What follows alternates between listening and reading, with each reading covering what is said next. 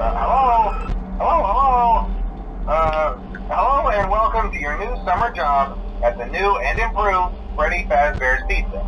I'm here to talk you through some of the things you can expect to see during your first week here and to help you get started down this new and exciting career path. Now, I want you to forget anything you may have heard about the old locations, you know. Some people still have a somewhat negative impression of the company. That old restaurant was kind of left to rot for quite a while, but I want to reassure you, Fazbear Entertainment is committed to family fun and above all, safety. They've spent a small fortune on these new animatronics. Facial recognition, advanced mobility, they even let them walk around during the day. Isn't that neat? But most importantly, they're all tied into some kind of criminal database so they can detect a predator a mile away. Heck, we should be paying them to guard you. Now that being said, no new system is without its kinks. You're only the second guard to work at that location. The first guy finished his week but complained about conditions. We switched him over to the day shift. So, hey, lucky you, right? Mainly he expressed concern that certain characters seemed to move around at night and even attempted to get into his office.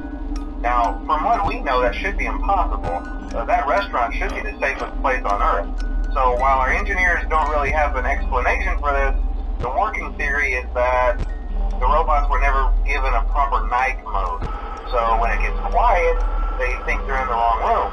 So then they go try to find where the people are, and in this case, that's your office.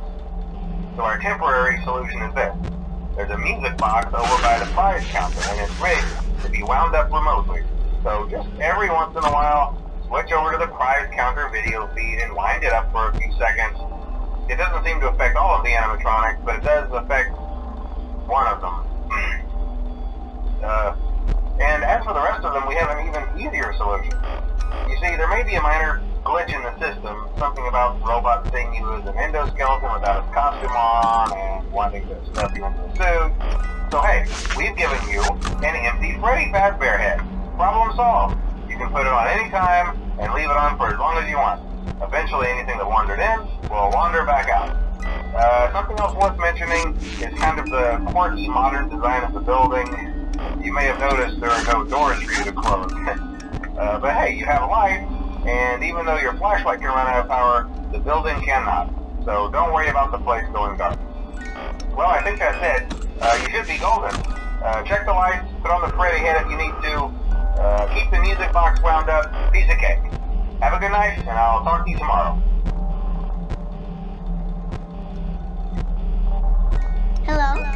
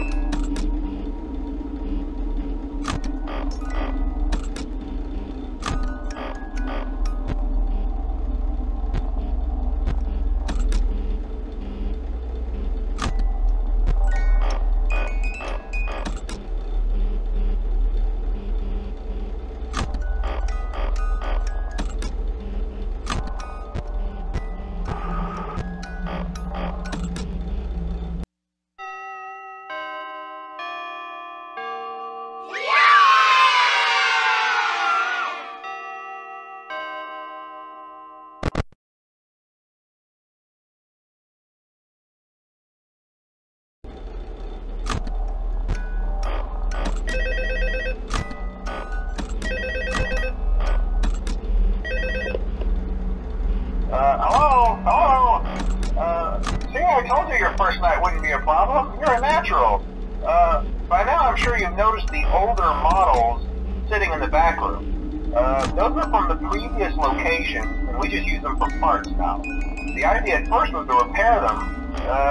They even started retrofitting them with some of the newer technology, but they were just so ugly, you know, and the smell.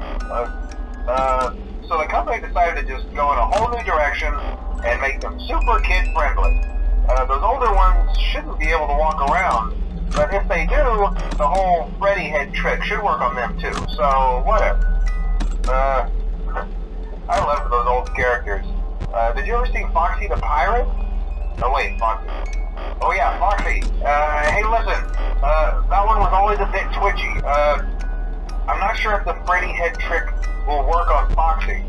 If for some reason he activates during the night, and you see him standing at the far end of the hall, just flash your light at him from time to time.